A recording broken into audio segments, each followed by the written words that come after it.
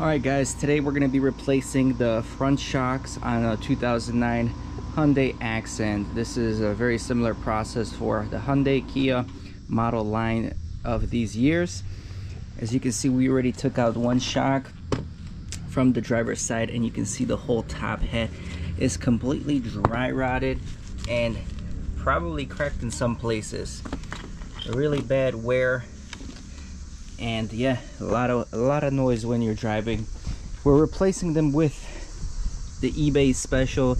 I got both shocks on eBay, full assembly with springs, shocks, bushings, top hats for about $135 shipped to the door. I'll have a link in the description for them below. So this is the easiest, simplest bolt-on solution, which is going to require the least amount of work. And once you have your shock off, just compare, because there are some mounting points here that we want to make sure differentiate between the left and the right one. This is the driver's side. I matched it up with this driver's side, and we're going to go ahead and reinstall it right now. We are going to be replacing the lower ball joint of this 2009 Hyundai Accent. And I moved the tire. I noticed that the wheel had play in it, and that led me to believe that the ball joint is bad, and I'll show you guys some clips of that and how you can test it. But we picked up a new set from eBay. This is the company that I used. I think I've used that company before on sway bar endlings, and it did okay on my Honda. Again, China part, so I don't expect them to be the best, but I expect them to do the job. So this installation shouldn't be too difficult. I did go to the store and rent a ball joint separator. This might come in handy. So watch the video, guys. Wow, did this guy just try to piss? Anyway, watch the video, guys. To remove these shocks, you have to undo these 3 stud bolts from the top of the shock. As we move down, you're gonna remove a few things. You got 10 mil for the ABS on both sides of the shock, 2 10 mils, and you also have a 12 mil for the brake line. Now these big bolts are 2 17s on each side, and if you are connected to your sway bar end link, you have to disconnect that as well. Again, we're not connected. So once you remove all that, you just have to sneak the shock out from all the wires, and we just pull it right out. Old one, new one.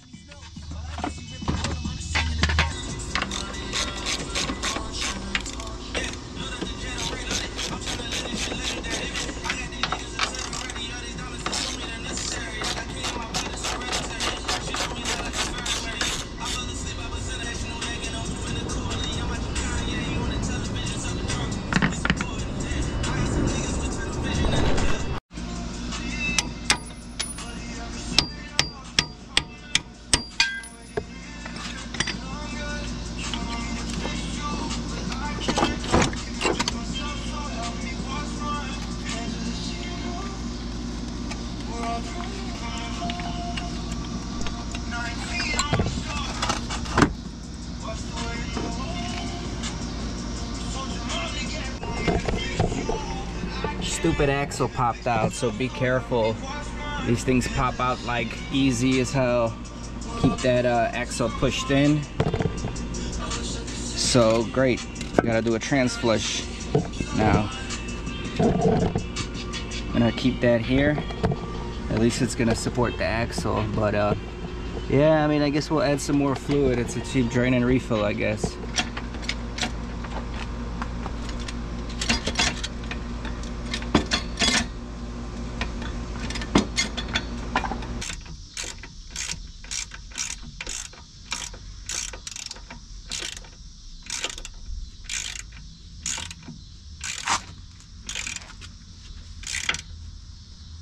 Alright, so once you get the ABS bolt here and on this side, and the brake line installed on the new shock, you're pretty much good to go. In my case, if you are running your sway bar end link, you'll have to connect it from here to there.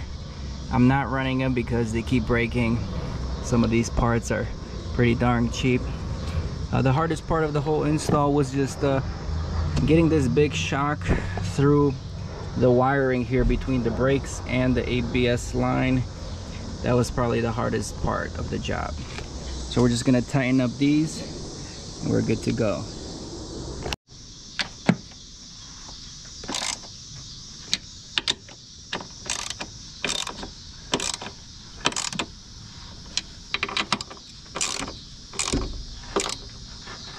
One thing we can also do is just double check if that center nut is nice and tight. Sometimes if they're loose, the shock will make some noise.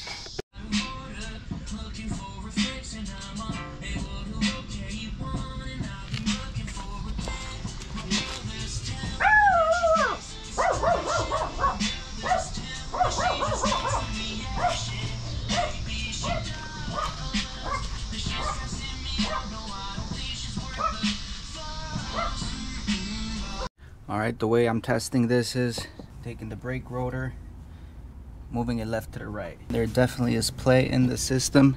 You can also watch the ball joint here.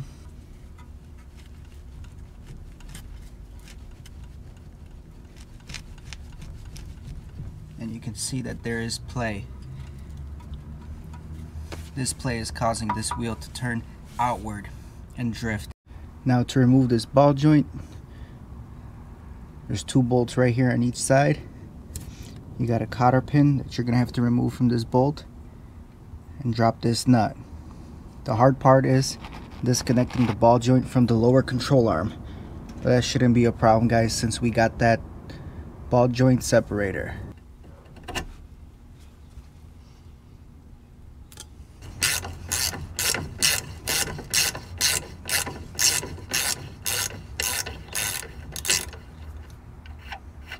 Surprisingly, pretty easy to come off.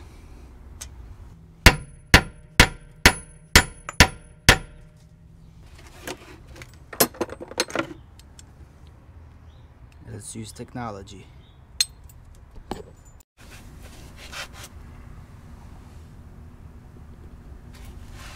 Press up against that bolt.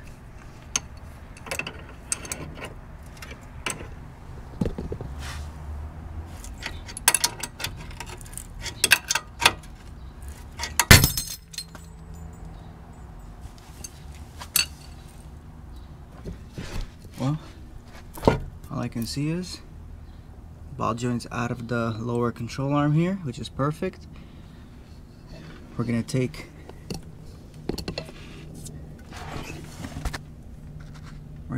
those 2 screws here, take the ball joint off. Still a 17.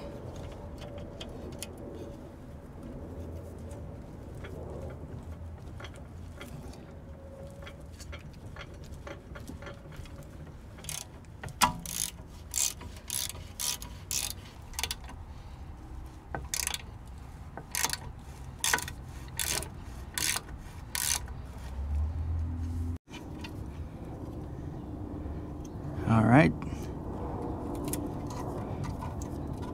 old car. As you can see, some of my dust shield cover for the brakes is all rusted through, which is fine, I guess.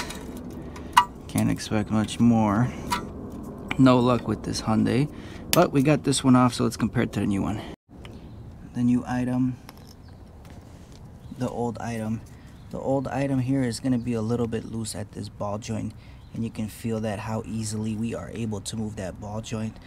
So it didn't have really a tear in the boot like tie rod ends and sway bar end links do, but clearly I think that was the defective part. So we're going to reinstall this one. We do have a brand new cotter pin that we will include and install in there. Do everything in reverse. I don't think we need an alignment or anything after. We'll go for a test drive and see if that fixed our pulling problem.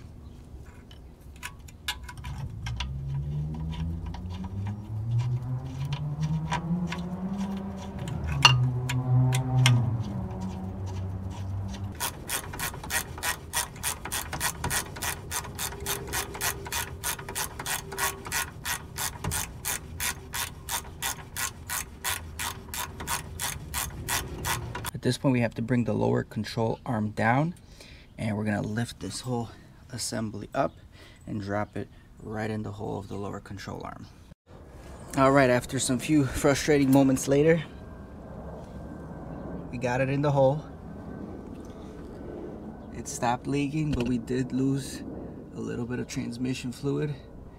Hopefully that's all sealed up now that we pushed it back in.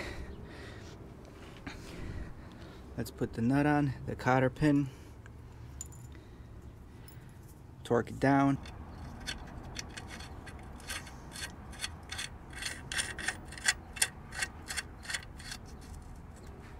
So I got the jack on the knuckle to raise everything up. That's just the way I like to tighten things. And you know, on second thought, I am gonna get the torque wrench and find the torque spec.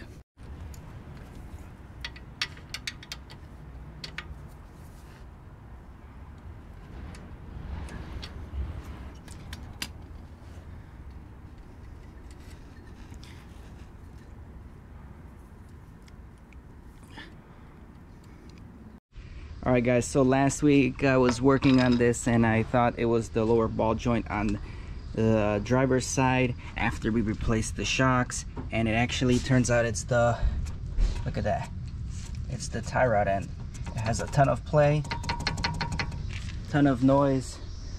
So we went on 1A Auto, picked up brand new tie rod ends. Now the reason I went with 1A Auto is because they offered a lifetime warranty, and I just used their lifetime warranty on one of the ball joints, and they sent in a ball joint, and they sent us new ball joints under warranty, no questions asked. So I'm buying more stuff from 1A Auto with their lifetime warranty because this car needs a lifetime warranty on all the parts I've been replacing on it. So the setup is pretty simple. You remove a 17mm bolt, take the copper pin out, and right now we're gonna attempt to just hit it with a hammer. If the hammer doesn't work, I still got the ball joint removal tool that we used for the ball joint. That also is a very good method to remove these stubborn bolts. But leave the bolt in on top, and it's out. So that was an easy process here. We're gonna get the nut loose here, and then we're gonna spin it off. We're just gonna count how many times we're spinning it, because when we install the new ones, we want to spin it the same amount of times to limit the amount of alignment change that we do. These affect the alignment quite a bit, but if you count them, you'll be somewhat in range. It's still recommended to get an alignment after these kind of jobs, but they break so often, I'm not gonna get an alignment every time they break. As long as it's within some range of being in spec and it's not pulling crazy to one side, we're good. So it took me 14 turns to take this one off, match up the correct one where it matches, and we're just gonna screw this one back in with 14 turns going in from here.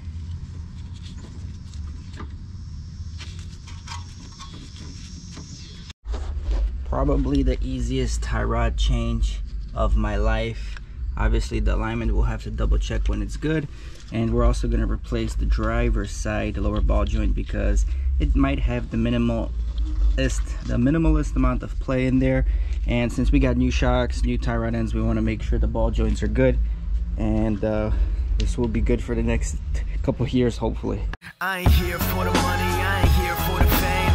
Though it might be nice to own a jet plane, I'ma do it all for you. Come along and see it's true.